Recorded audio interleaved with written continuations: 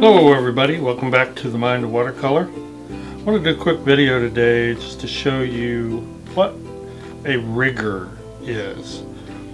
Now, you may have seen these brushes and you may have wondered, is that something I need? What do those do? Now they go by a couple names, rigger or script liner brushes.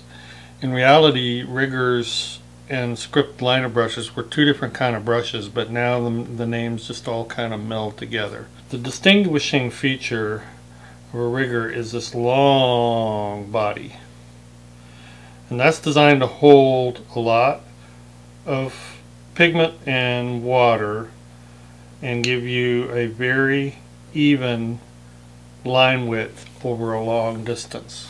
Nothing more than that. It's not that they produce a finer point or that they will do details any better. It just gives you a more consistent line over a longer distance. You can see they come in different widths. Decorative painters like this because, well, let me just start demonstrating. Basically, you can see it's a very uniform width, and I can just seemingly go on with this line for a long time.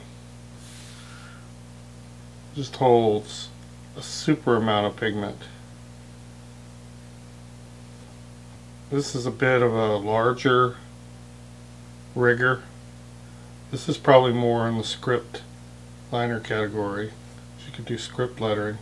The name rigger originally applied more to one of these really tiny thin brushes. Oops. It got that name because it was designed to detail the rigging in ship paintings, because you could do a nice even steady line with one stroke.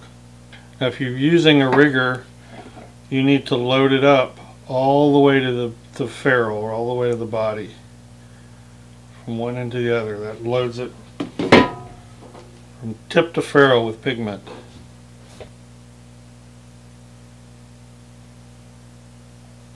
Another thing that this long round group of hairs does is it sort of acts as a shock absorber. So if you have shake in your hand, it's not as noticeable as this is with a short pointed. So you get a little bit steadier.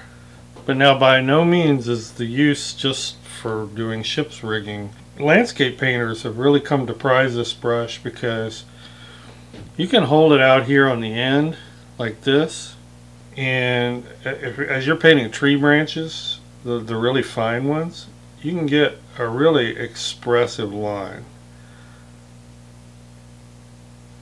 It just gives you some nice little thick thins and the crooks and crannies. I mean, and you can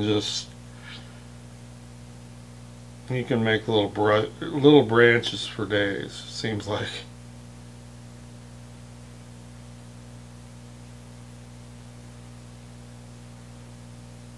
And the further out on the end that you hold the brush, the looser your painting will be. But just some really nice little expressive lines you can get.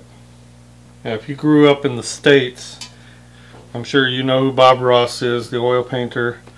He used liner. It works great with oil paint when you thin it down too. He used these liners almost exclusively for his tiny branches.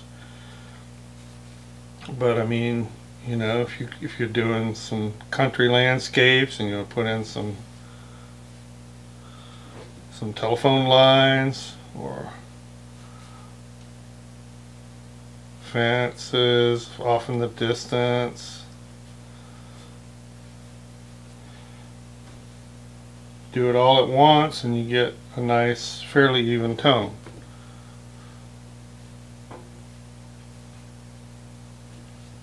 Where it really excels, a lot of times for doing a line, I'll hold it like this, just almost straight up, and rest the heel here.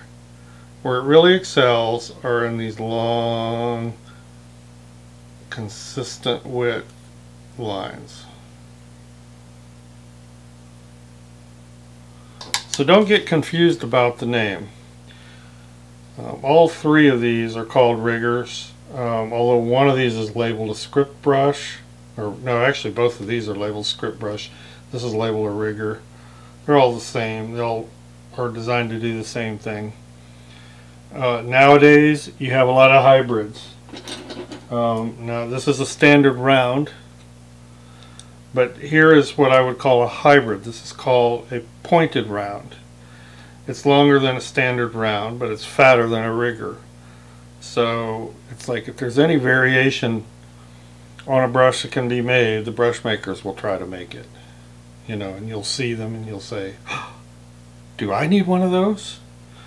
You know, one of my reasons for showing you some of this stuff, if you've seen my video, here's a link to my video on choosing brushes. You won't see any of these in there. You'll see rounds and flats, because that's the essential brush that you need. And a lot of this you can do with a round, maybe not as consistently or with as much expression in the tiny details of the branches, but it's a nuance.